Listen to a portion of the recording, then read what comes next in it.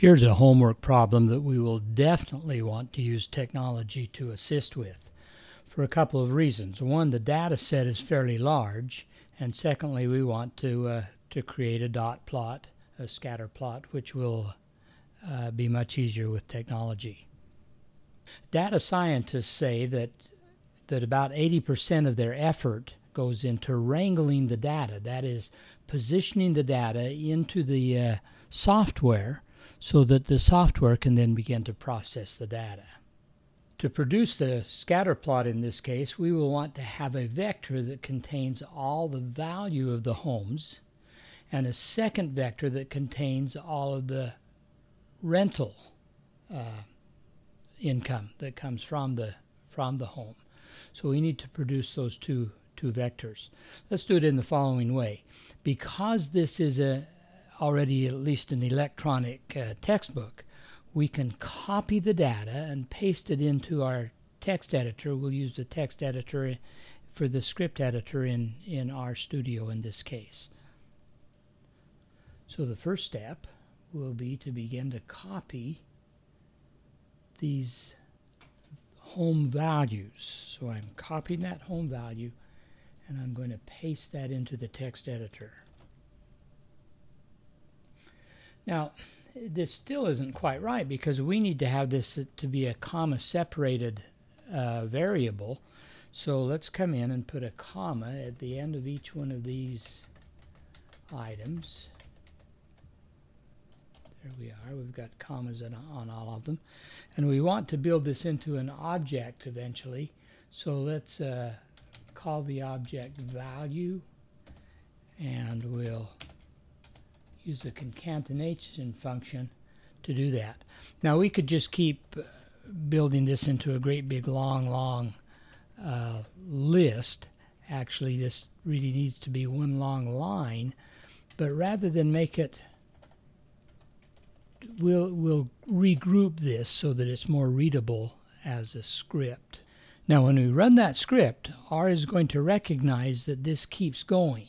So we don't really have to have this in one huge long line here. But so now we need to keep going and getting the other columns. There was the first column. Let's come over and carefully highlight the second column of the values. We'll bring that in here and put it in, come up and put in commas, and then rearrange things. Finish the work on the second column. We'll need to come in and need to get this third column of data for the value of the homes. We'll copy that, paste it, and put it in and do the same thing. So we've completed the work for the first 1, 2, 3 columns. So we need to get we've done those first 3. Let's get that fourth one. Right there, we'll copy it, and we'll come over and paste it in over here, put in the commas and clean things up. Now notice that this very last one, we don't want a comma there, we want to have a parentheses on the end of that last one. So let's come in, put in the commas and clean things up. So there we are. I've gone and got all of that data, copied it over, put commas in, and rearranged it so that it's kind of readable here. We can highlight that part of the script.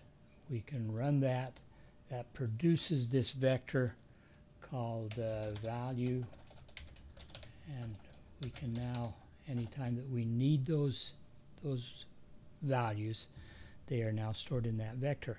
Now we want to come back up here. Be sure whenever you're editing up here that anything that you've got highlighted, before you do anything, click and make sure that nothing's highlighted, or else it erases that highlighting. So now let's build another vector. This one is going to be rent. So we'll build a vector called rent, and we'll put it into the concatenation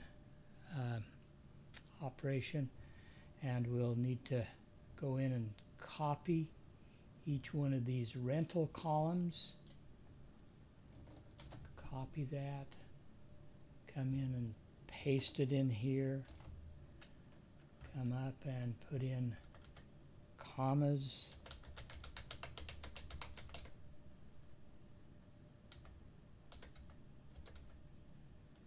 make sure that you get the comma there and not, and then there's going to finally be that parentheses at the end. We'll come up and kind of clean these up a little bit so it's a more readable script, and do that for all 4 columns of rent. So there I am, kind of getting things cleaned up for the first column. We'll come over and copy the second column, copy it, paste it in over here, put in the commas, rearrange things, and do it for the third and fourth columns as well. I've completed the third column. I want to come in and highlight the fourth column, copy it, and paste it in, and finish cleaning things up. Now be careful on this last item. We don't want a comma there. We want to have a parentheses. So now we'll come in and clean these up.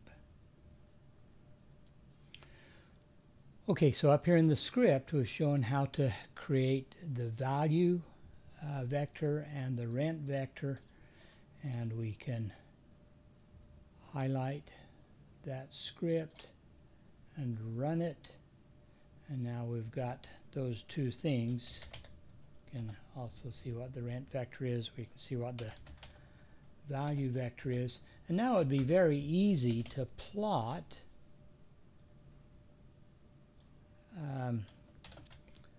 the value is the independent variable and rent as the dependent variable, and that would give us a plot that looks something like this.